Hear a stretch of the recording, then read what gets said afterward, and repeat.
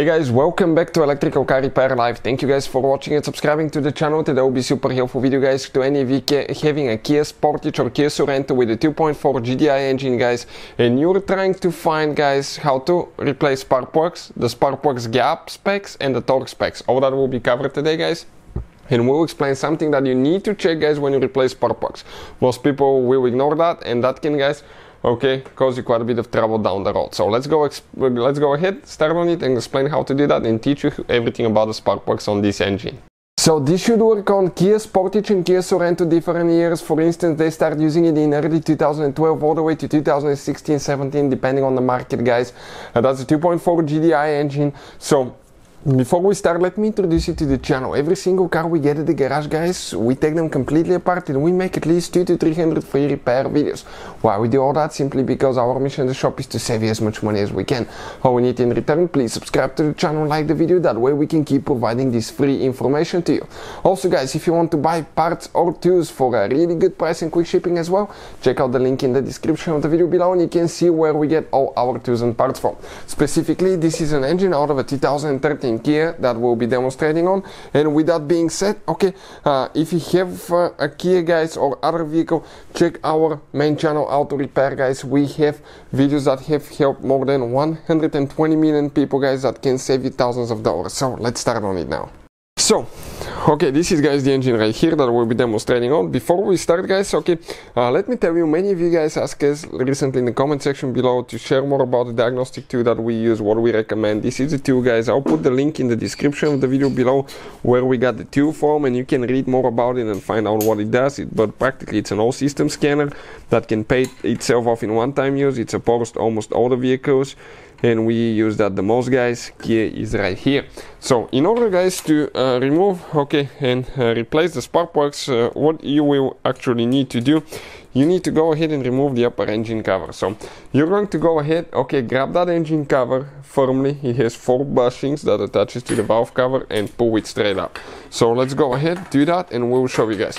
Now we'll demonstrate how to do one spark plug, but all 4 are exactly the same way.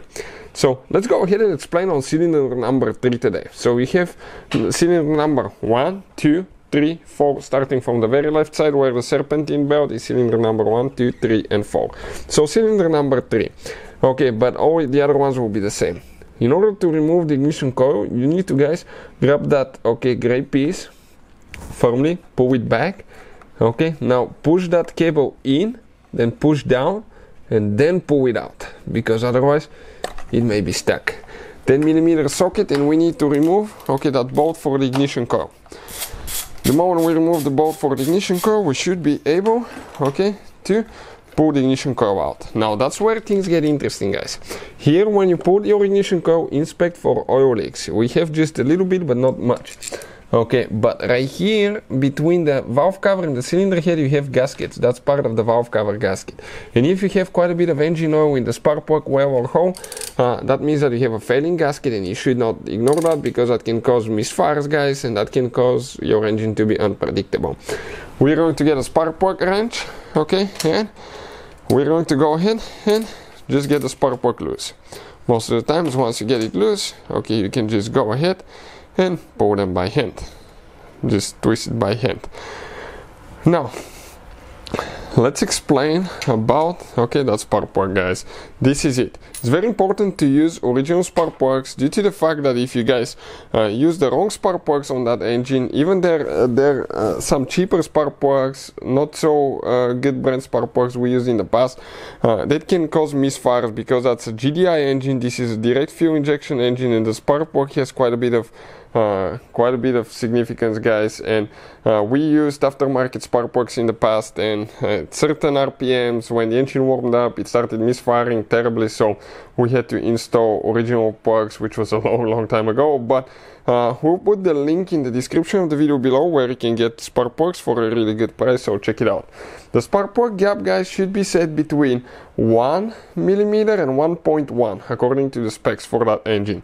So ours, this is a 1mm. We'll put the link to the gauge. This is the best gauge you can get in my opinion on the market. Ours is just a little bit loose, so we can just tap on it a little bit. Let's see now. right there, right on. Okay, let me focus, right on the spot. Perfect. Now, what is, guys, okay, the torque spec, okay, for that spark plug, and how much we should get them tight, okay? We're going to cover that today. We said it's the gap is between 1 and 1.1. If you're using inches, it's between 0.039 and 0.043, guys. Now let's talk about the gap specs. So, according to the torque specs, guys, okay, for those spark plugs, okay, we'll share them what we found, okay, but I always recommend to check your manual. It says between 15 and 22 foot-pound. We'll set ours at about 20 foot-pound, which is about 27 Newton meters, guys. 27 Newton meters. So, we're going to set ours. This is a click type wrench. We'll put the link in the description of the video below where you can get one from. We'll have ours set at 27. We will install the spark plug, get it tight, and when you hear a click from that wrench, you need to stop immediately, because if you over torque them, you can cause damage to the cylinder head as well, guys, and you don't want that to happen. So let's go ahead, get it tight now.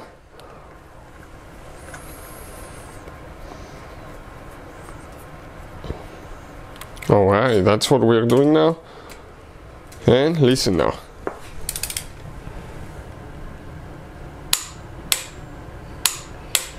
So right there, and you stop. Next step, you're going to, guys, go ahead, install your ignition coil, push it in, install the bolt, and now we're going to explain about the connector. It's important to do it correct, otherwise you can develop misfires as well. Okay? All we have to do, just get that, okay, that bolt tight. Great. Now that connector, you push it in, you hear a click, listen now.